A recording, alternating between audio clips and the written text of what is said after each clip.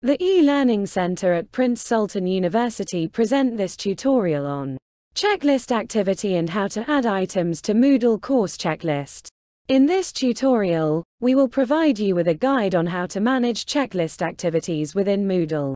To begin, navigate to your Moodle course and follow these steps. First, click on the course where you want to add the checklist activity. From the top menu, turn Edit mode on to enable editing mode. Then, choose the section or topic where you want to add the checklist activity. Click on the Add an Activity or Resource link within the section and select Checklist from the list of available activities. Next, provide a name for the checklist activity in the designated field.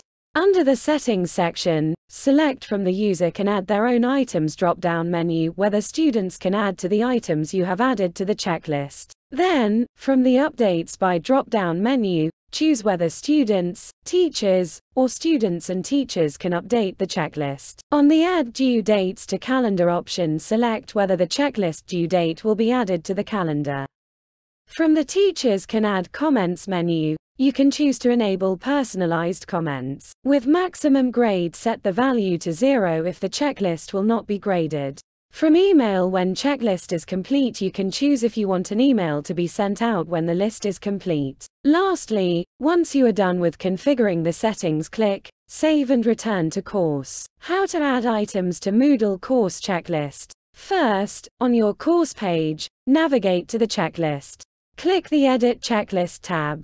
Then, in the blank text field, enter a name of a task and click Add. In this way, the item will appear on the checklist. The icons next to each item enables you to edit, indent as subtask, delete, and insert new items. Finally, click the View Progress tab to see a chart of how the students are currently progressing through the checklist.